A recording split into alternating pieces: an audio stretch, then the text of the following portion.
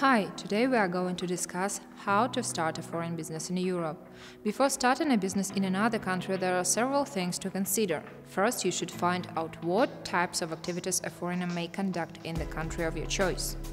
Private entrepreneurship is often limited to EU citizens only. Foreigners without local documents should consider other options.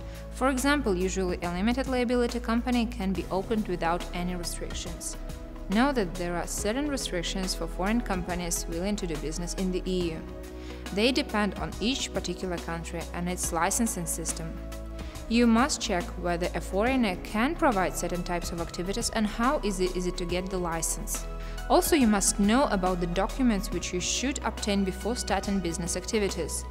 Most of the time, directors need to have a work permit, founders don't have to bother with any permissions. But there are certain nuances in that too.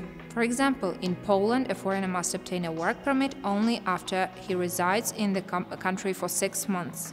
So, if a director works less than that, he does not have to obtain a work permit. Other countries have different regulations. In most cases, you will need a work permit immediately. Second, you must be aware of the tax system in the country. Often foreigners are subject to a different tax scheme. More or less corporate taxation is the same in all EU countries, but it can depend on whether the capital will stay in the country or go beyond its borders. Also, you may like the taxes like 9% or 15%, but they might increase, so please check. Third, you must be aware of the procedures of incorporation of the company.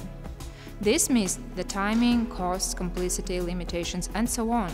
These factors may influence your decision on where you open your business. Also, make sure you realize all the costs. Some countries allow registering a virtual address, some don't. A virtual address is your chance to save in a traditional office. A foreigner must also find out whether it is easy to register for VAT.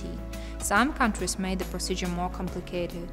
VAT rates are different, but registration and reimbursement procedures are pretty the same in all countries. That's all for today. If you have any questions or would like to speak to us for more details, contact us from down below. And do not forget to subscribe to our YouTube channel. Bye for now.